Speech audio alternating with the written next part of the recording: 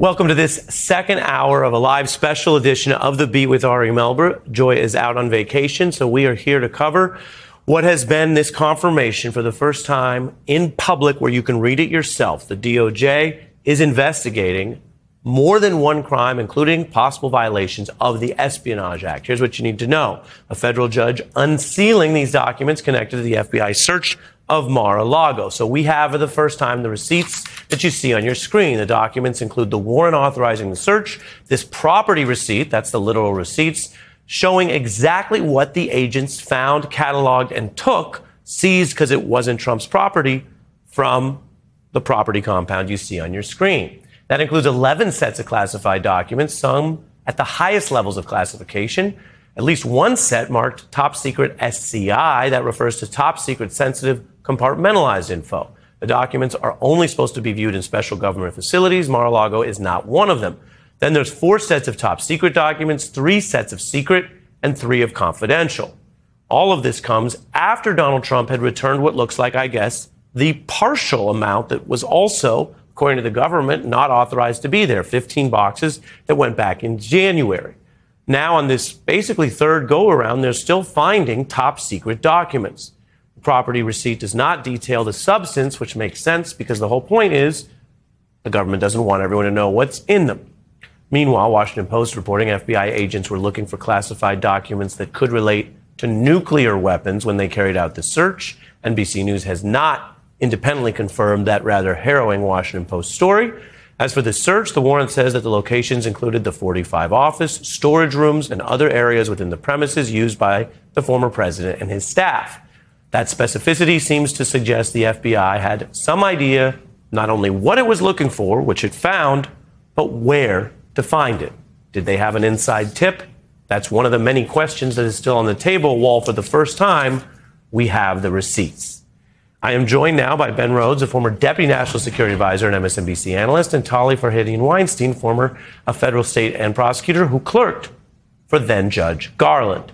Welcome to you both. Ben, we have been covering this now. We're in live coverage. There's a lot we learn and some things we still don't know. In terms of what we learned, when you go through these receipts, what do you see? Something that is concerning but typical, something a little atypical, or a very concerning security breach that apparently was ongoing? I mean, I think, Ari, this is very concerning. I mean, it can't really get more concerning than the levels of classification that are in these documents. When you talk about top secret documents and you talk about top secret secure compartmented documents, you're talking about the most secret and sensitive information that the U.S. government has. You're talking about information that is derived from or refers to really sensitive sources of and methods of intelligence collection, or perhaps assessments of foreign adversaries or defense nuclear information, as the Washington Post reported. This is really secret stuff. And it's also stuff that is very clearly marked secret, Ari. Like, this is stamped on every page. These had to be printed out and to be taken out. These are not the kinds of things that are just lying around. And this stuff cannot leave government facilities. When I was in government, I had a security clearance for all this kind of information. It never left my office at the White House. It's not the kind of thing you even took home with you to work on when you're in government, never mind when you're out. So I think this raises the enormous question of, why did Donald Trump want this information? For what purpose? Did he have boxes of this information with him in Mar-a-Lago? Why did he not return it? But in terms of the nature of the national security information, this confirms, these receipts confirm, this is the sensitive stuff that you don't want to fall into the wrong hands, and that, frankly, people could aim to profit from in ways that are very harmful to U.S. national security. Ben, can you expound at all on what that highest level stuff might be? Not that we're asking what it would be in this instance on the property, but in general, what kind of material is that? Well, again, in general, you're talking about material that's not just like an assessment of the U.S. government. It's not just the intelligence community writing a report about something.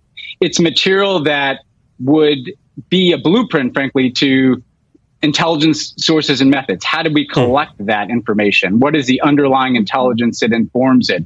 Or what are the positions of U.S. defense or intelligence resources? It would not be top secret if it was, again, just like some finding or some report about an interesting issue or leader from the intelligence community.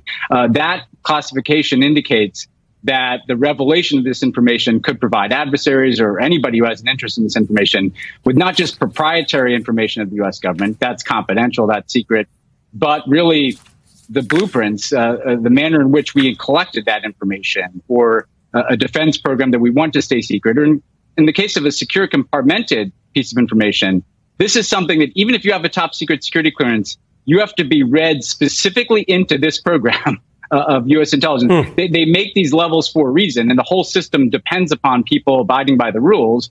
And Donald Trump clearly acted as if the rules did not apply to him when he took this information with him out of a government facility. Yeah, you say there are levels. I'm sure you know Kendrick Lamar said there's levels to this you and I know. And it sounds like everyone involved knows these levels, including potentially Donald Trump, which brings us to Tali and why it's legally worse if he's on notice, if he's under subpoena. But let's start at the beginning, Tali. I don't know about you. I'm old enough to remember Monday. And I remember a lot of people around Donald Trump and on the right on Monday saying, well, what are they going for? And is this even valid? And was this political persecution? Almost as if this might never come out. The attorney general who you once worked for played this out legally, lawfully, but it's out.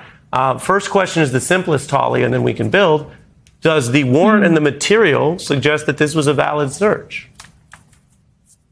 Oh, Ari, there's absolutely no question that everything here was by the book. It's actually pretty tightly written in terms of where they wanted to look for materials and what they wanted to look for. And they cited 3 really serious federal statutes. Now, I should say that it is not required and not really the practice to cite every statute that you're thinking about. So there's probably even more where that came from. But those 3 are serious crimes. These are not sort of technical violations. And at least one of them was very surprising to me, the citation to the obstruction statute 1519, which I think we'll talk more about. Go ahead, yeah.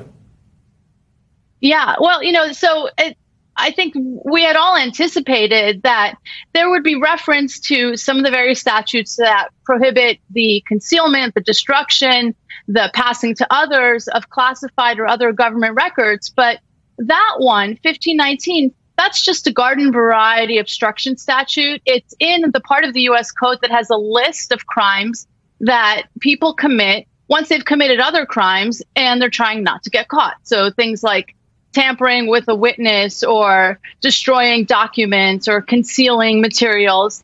And, that was a surprise, and it raises a bunch of questions. And I also think it puts Donald Trump or whoever may be the target of this investigation in a pretty precarious place. It raises questions because what is it that he was trying, if it was him, to obstruct? Was the hoarding of the documents itself some kind of obstruction? He didn't want people to see these documents? Or once he started to hear, look, you can't have this stuff, you got to give it back to us, he wouldn't do that. And that's the reason for citing that statute. And the reason it kind of puts him in hot water, Ari, is because that's pretty guilty behavior, right? If someone says to you, well, you can't have this, and then you say, well, I'm not going to give it back to you, it's going to make it hard for him to say, oh, I didn't realize that this was illegal. Right, because he's so on notice. He clearly thought, from what we can tell, that he could continue to run this out, that they wouldn't really go in and conduct a search or raid, whatever you want to call it, that they wouldn't send the agents in. Did he fundamentally misjudge your former boss, Merrick Garland? Absolutely, he did. And, let's not call it a raid, first of all, because a raid suggests something unlawful, and there was nothing unlawful about this.